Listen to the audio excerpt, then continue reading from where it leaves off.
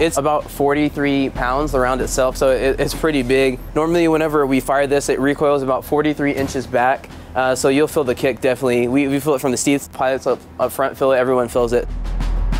This is the 105mm cannon on the AC-130J Gunship, nicknamed Ghostrider.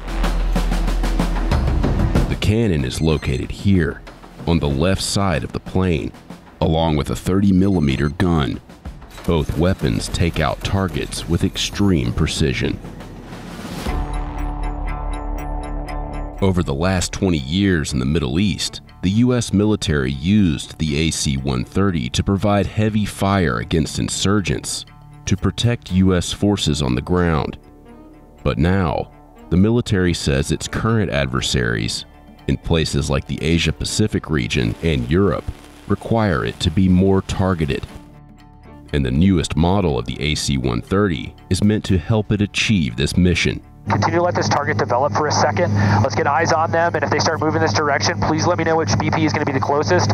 Insider visited Cannon Air Force Base in Clovis, New Mexico, to find out how the Ghostrider is built for precision and how training on this gunship is evolving to prepare crews for the threats of tomorrow. We're able to get places faster and stay there longer.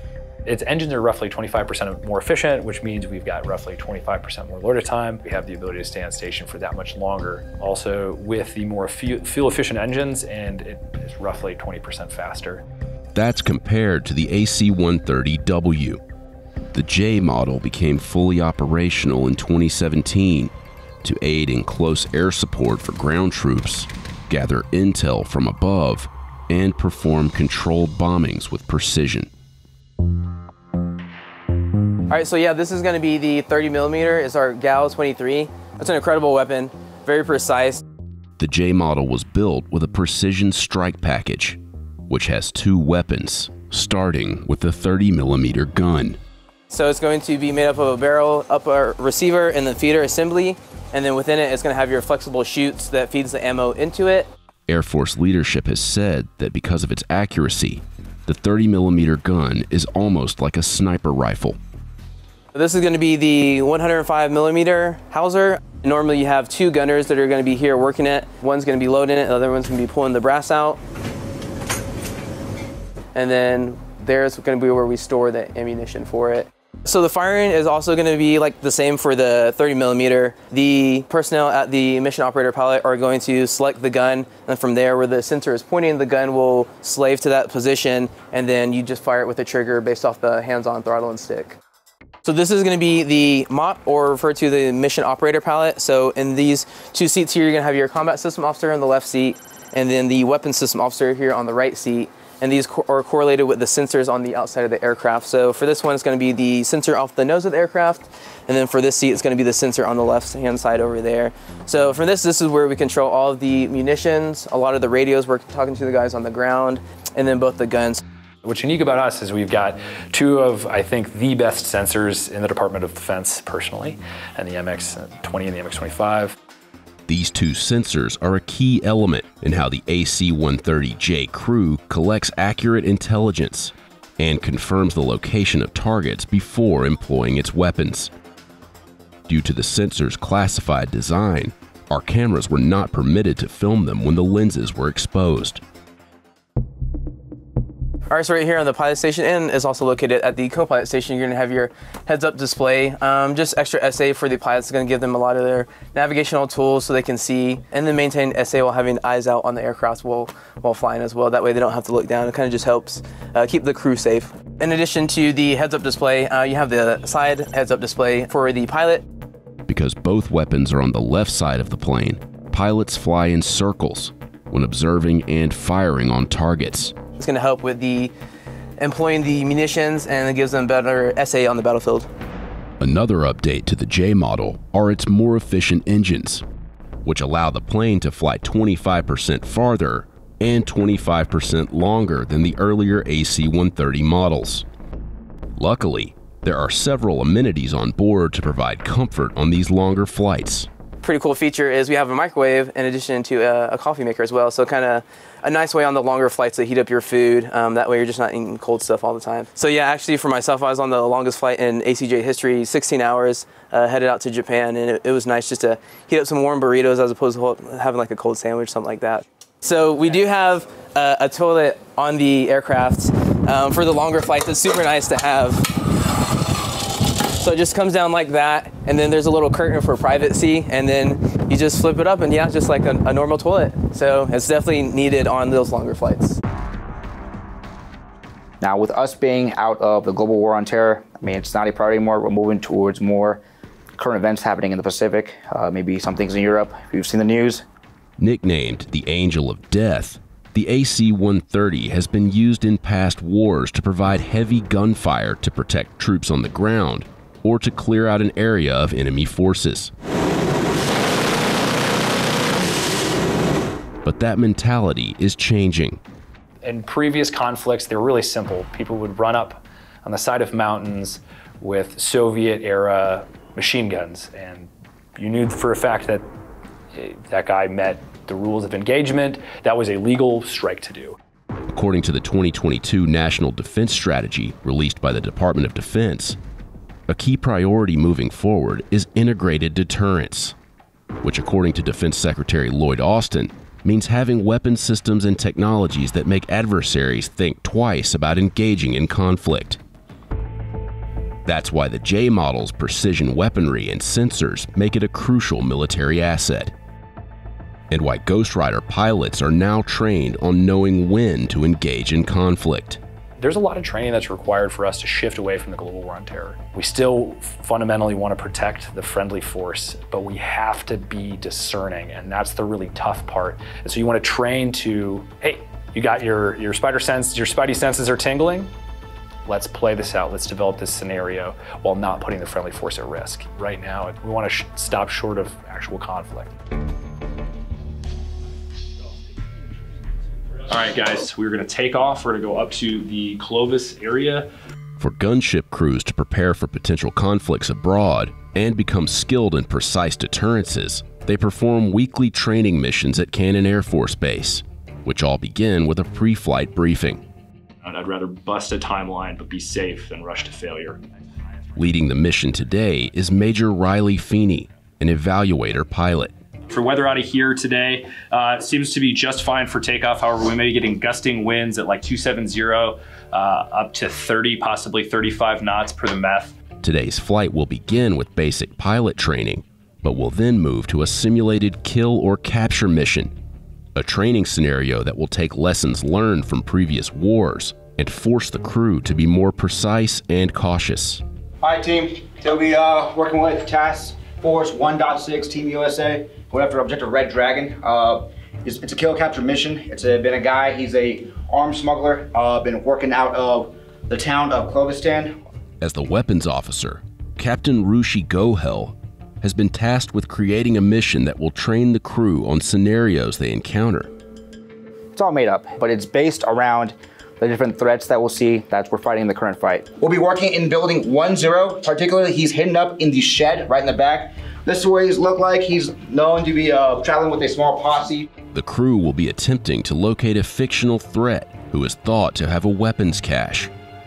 The team must find the threat, relay that information up the chain of command, and then decide whether to neutralize him.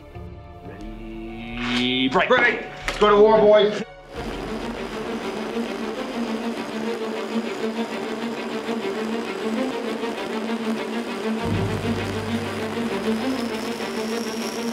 And copy takeoff clearance. Get us straightened out here. Lineup checklist has been called complete. Hey, firm. Ready to go, Cope? Ready. All right. Textbook, well done. Once in the air, the crew starts the training scenarios. Feels good to be in the air, doesn't it? And so we went down to Roswell to get a couple of instrument approaches. There are specific approaches with ground-based nav aids, navigational aids, that allow us to put the aircraft in a safe position to land down in Roswell. Point airspeed centerline. Bird, no factor. No factor. It was an excellent training iteration today because it was turbulent winds with gusty winds, just basically an 8 on the 10 scale of difficult, which I thoroughly love, even if it's difficult for the remainder of the people on the crew. Yep, just a little bit too much. Stable, 50, 40, 30, 20, 10, and walking it down. We have an additional capability in this plane which can take us down to 100 feet. Say you got a absolutely socked in weather and the ceiling is very low, we can utilize this system to land safely and be aligned with the runway where you simply couldn't visually see the runway. You get to follow these guidelines and get yourself very low to the ground and land. Incredibly important if you got a ground party who's 300 miles away and they need you to come help them. Once the pilots finish practicing landing at Roswell, the training shifts to the back of the plane. Fortunately, the live fire range was closed due to some extreme weather that had occurred recently. However, what we did is a dry fire scenario. All players, assault force is internal to objective building. The crew began searching on the ground for the location of their fictional insurgent. All right, I'm in the objective area. Just getting a quick eyes on target building. Unable to PID weapons yet. We'll continue scans. After several minutes, Gohel spotted a potential target. I have contact, currently about 8 packs. They are unloading weapons from 2 trailers located 300 meters northwest of their position. They look like they're game planning and getting ready to move. I don't know what direction. All right, hey, and from Jackal, from Devil, continue to let this target develop for a second. Let's get eyes on them, and if they start moving this direction, please let me know which BP is going to be the closest. We will hold off on breaching until we have an idea of what these packs are going to do. One of the items the crew was practicing today was following the rules of engagement before firing on a target. So the rules of engagement are, and they were really, really well defined by the kind of the tail end of what was the global war on terror. The explicit verbiage in them is relatively classified. But the idea is you have to meet certain criteria in order to be engaged. Able to PID 2 packs. One seems to be carrying some sort of long cylindrical object. Before Gohel fires the weapons, the aircraft commander must give consent. I mean, so we'd have consent. Let's go. You're clear to engage with 30 and 105, Mike. 5, 4, 3, 2, 1. Splash. Devil, we are taking cover. You guys are continuing to prosecute until all packs are down. I got 6 not moving, just duo running south, closing on friendlies. All right, good impacts, good impacts. Players, all players, touchdown, jackpot, objective. The mission was a success and a vital scenario for possible upcoming threats. We wanted to give it a little bit more of a flavor of, say, kind of the next theater that we're looking into, which is the Indo-Pacific theater. And what we wanted to do today was kind of throw out, hey, look at this thing, should you shoot it? And really challenge people with, well, does it meet the rules of engagement? Awesome. Hey, appreciate you guys playing today. I realized today was a lot more bumpy than you wanted it to be. Good news, we got the mission done. We were able to get some parole on the back end. And honestly, I thought that was a really good training rep for us today. I thought the crew did very well. They were very quick, and all of their engagements did so legally. The one thing I did want to bring up, though, was we were very expeditious, and we were about 20 meters from danger close on the engagement for that Romeo 9 Echo. We didn't do anything wrong. It was contact. Everything was within limits. We were out at like 230 meters away. But it's one of those ones too, like just as a technique, and this is my instructional fix for the crew, is anytime that you're within 25 meters of a danger close engagement, you probably should be talking to the JTAC.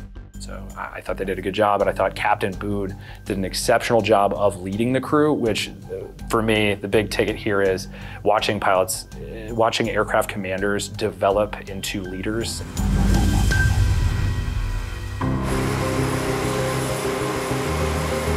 The potential of the AC-130J continues to grow.